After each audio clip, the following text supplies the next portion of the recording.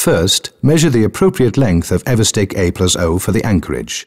Then open the foil pouch and slide out the silicone sleeve containing the fibre bundle. Cut the desired length of the fibre bundle and silicone sleeve with sharp scissors. Finally, protect the cut fibre bundle piece from exposure to light, using a light shield, for example.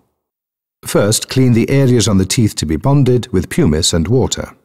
Then, after cleaning, rinse with water and air dry the teeth.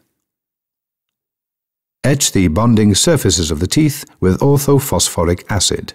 The etched area should be large enough for the full length of the fibre bundle and overlying composite.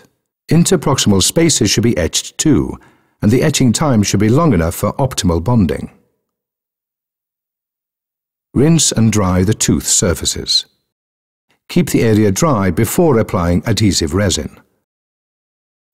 Note the appearance of properly etched enamel. Apply bonding agent over the whole area of the etched enamel.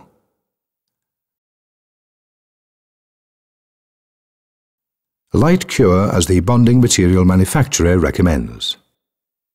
Add a continuous thin layer, 0.5 mm, of flowable composite over the fibre anchorage. You can also apply a flowable layer directly onto the surfaces of the teeth.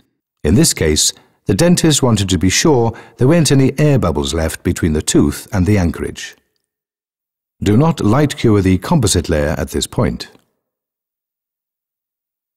Adapt the fibre bundle onto the tooth by pressing it down with a hand instrument. A stick stepper was used in this case. At this point, light cure for only 5 to 10 seconds on each tooth. Cover the anchor with a layer of composite and make sure it's totally enclosed.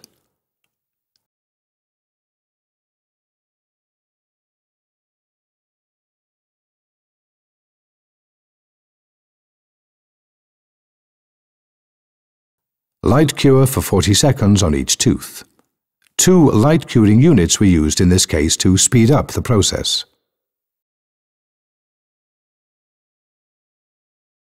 A bracket was bonded onto the anchorage and light cured.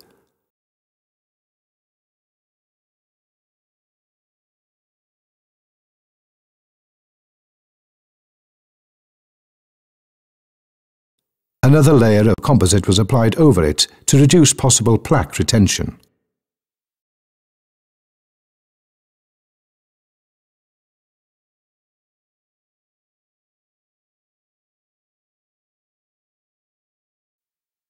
The dentist was satisfied with the end result and emphasized the importance of retaining a good cleaning space between the teeth.